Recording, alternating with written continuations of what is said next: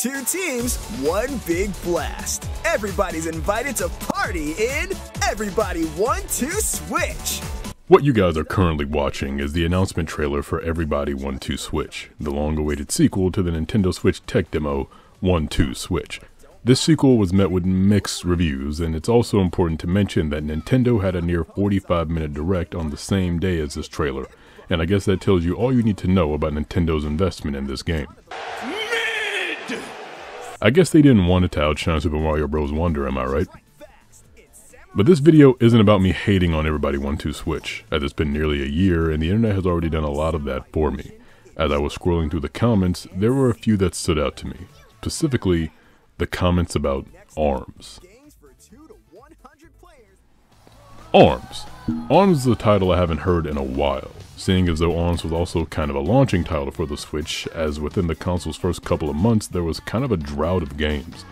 In fact, the Switch only had a handful of significant launching titles, including Super Bomberman R, Want to Switch, and the biggest one being Breath of the Wild, all releasing on March 3rd, 2017. The console wouldn't receive another big first-party game until April in the form of Mario Kart 8 Deluxe, which kept players occupied for a long time, as it'd be another month before Nintendo's next big release in June in the form of a brand new IP called ARMS, a 3D fighting game with a new unconventional fighting style. ARMS is exactly what the Switch needed early in its life cycle. Something new, something fresh, something different, and something that felt innovative. But just when I was prepared for Nintendo to fully support ARMS well into its life cycle, another game came and took the spotlight. I prayed for this and it happened. Now, I don't necessarily blame Splatoon 2 for the attention being taken away from ARMS. It's no secret that Splatoon has a bigger fan base than ARMS, and I also am no expert in advertising or marketing, but releasing the sequel to one of the best games of your last console a month after introducing this new IP seems kinda backwards, and definitely did ARMS no favors. So it was kinda forgotten about. Not dying, but left on the back burner while we were busy enjoying Super Mario Odyssey and Splatoon 2. ARMS had always intrigued me as a game, but never enough to pull the trigger and buy it, especially considering its competition and not just the stuff on the Switch. Even now, I find myself in this rut where there is just so much to play. Some of my games get forgotten about, or I end up playing and finishing years after getting them. What a trivial issue to have, right? Too many games. But upon doing some research for this video, I found out that there is still an immense amount of support for this game by the fandom, which was unexpected. And with every year that passes, with every direct that gets announced, they are practically begging for an ARMS 2. I even saw on the ARMS subreddit that the hopes skyrocketed since Want to Switch got a sequel, and that must mean anything is possible. So, for this video, I played ARMS for the first time nearly 7 years later to see what all the hype was about. It's important to know that I'm not going in completely blind, as I've seen some of my favorite creators play it years ago, but every time I see footage of ARMS, it always looks the same, if that makes any sense. And like any game, I only judge it once I play it. I always just have a bunch of thoughts when I start a new game, so to help me better contextualize this video, I'll be breaking it up into sections, starting with the game's presentation. At the end of the day, ARMS is a fighting game, my favorite genre of game. So how the game is presented to me is a huge deal. Immediately from the title menu, I'm falling in love with this game, and that's probably just from the game's theme with these killer vocals. No, seriously, listen to this.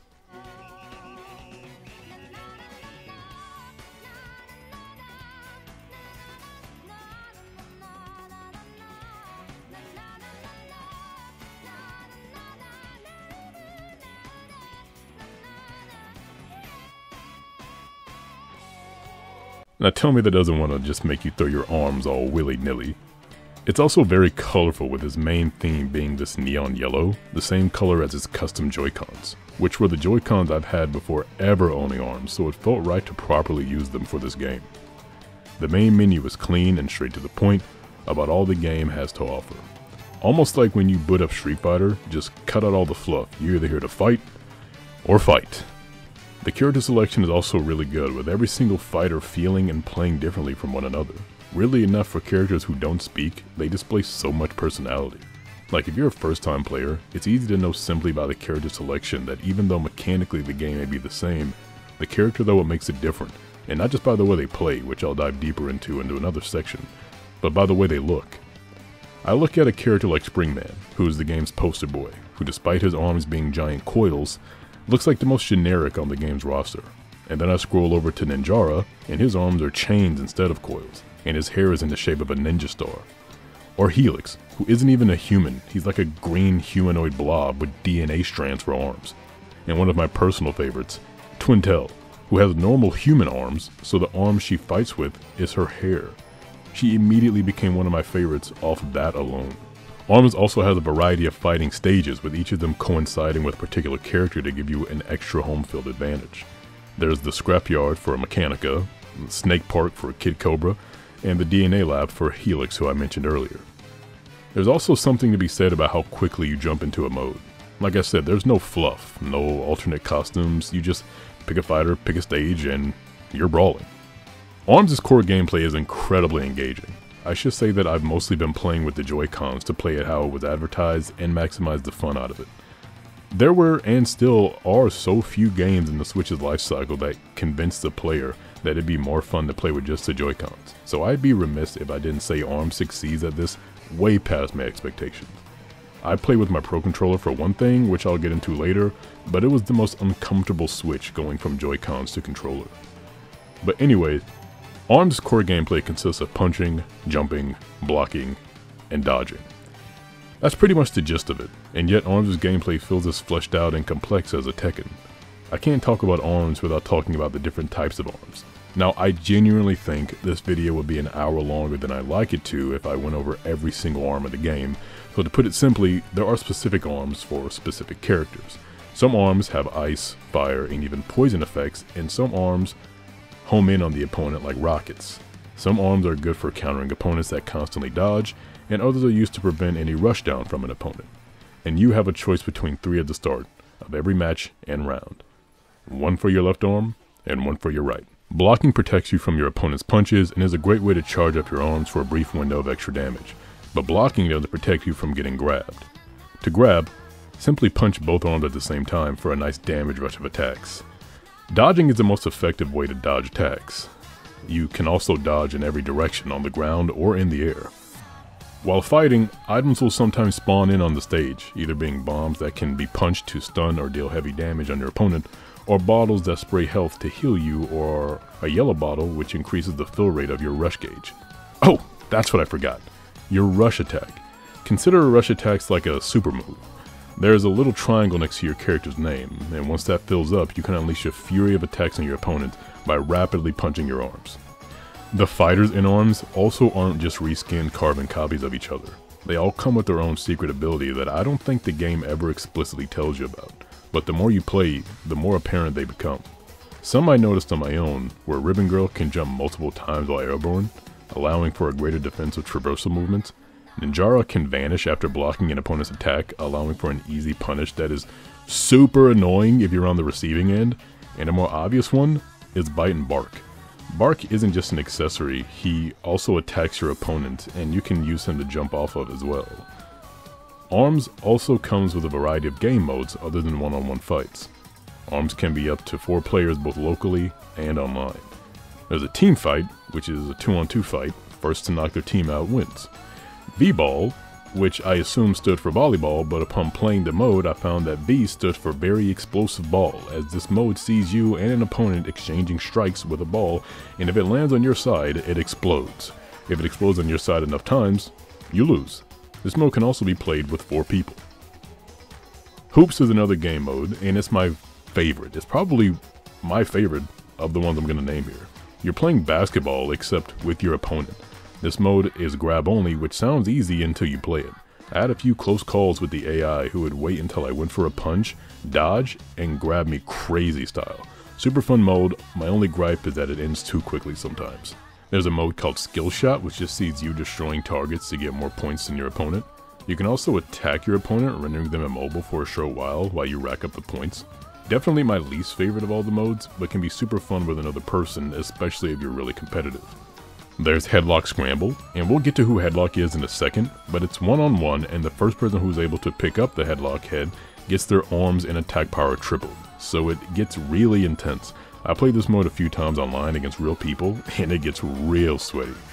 There's also 2 additional modes separated from the ones I've mentioned previous for some reason. Those 2 are a 1-on-100 mode, which sees a character of your choosing take on 100 non-playable characters. They pretty much perish in one hit, and their difficulty increases the higher your count goes, and honestly, this is better than the practice mode because you're constantly moving and dodging and it just locks you into the action. The other one is called Arms Test, and it really isn't anything special. It's basically an endless mode, but every time a new fight starts, you get a new set of arms to choose from randomly. I mentioned me playing online earlier, and I'm happy to report that for a 7-year-old game that hasn't received an update in a couple lunar cycles, it takes practically no time for me to join an online match. There's casual and ranked battles, and I don't know if I forgot about this, but while writing this script I found out that there were ARMS tournaments at one point, which is really cool. You can play all the modes I mentioned earlier online, but randomly. There's also a special online mode which sees you and random players using your combined might to attempt to beat Headlock. Even with 3 people trying to beat Headlock, it isn't that easy, but it adds to the variety, which I'm all for.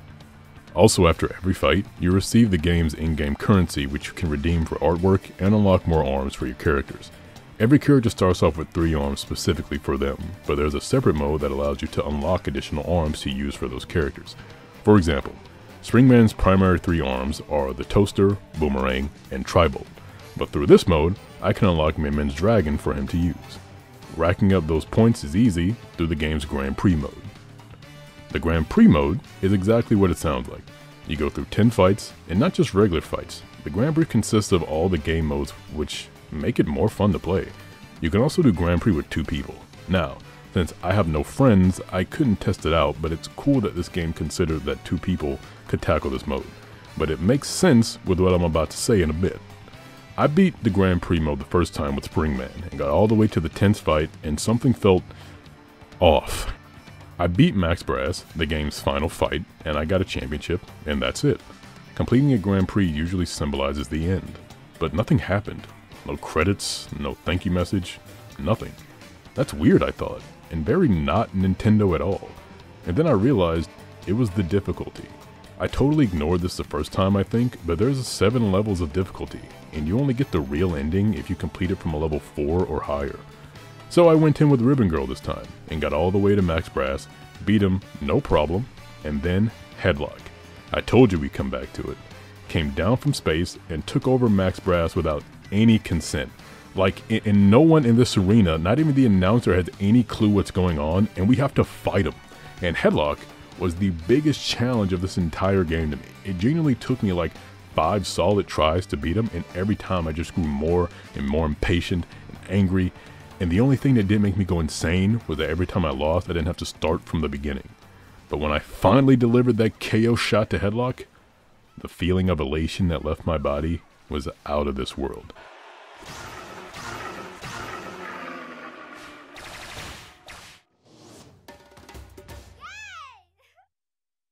Headlock returned to space to have a meeting with HR probably, and I got those credits I was looking for the first time I beat the mode. And then it came. That funny feeling. That special feeling I only get once I beat a game. And that feeling became amplified when watching the credits.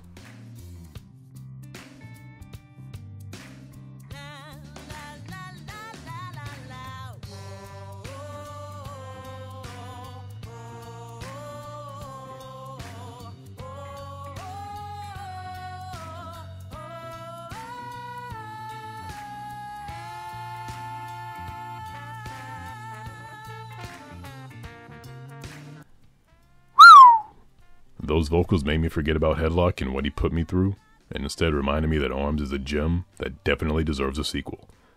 It explains why Min Min was so well received in Smash Bros. Ultimate, with a killer amiibo by the way.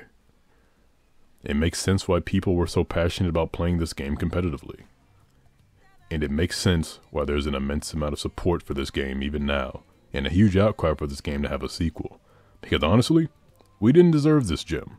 And I'm grateful to have jumped on better late than never, and because of that, I want ARMS 2 now!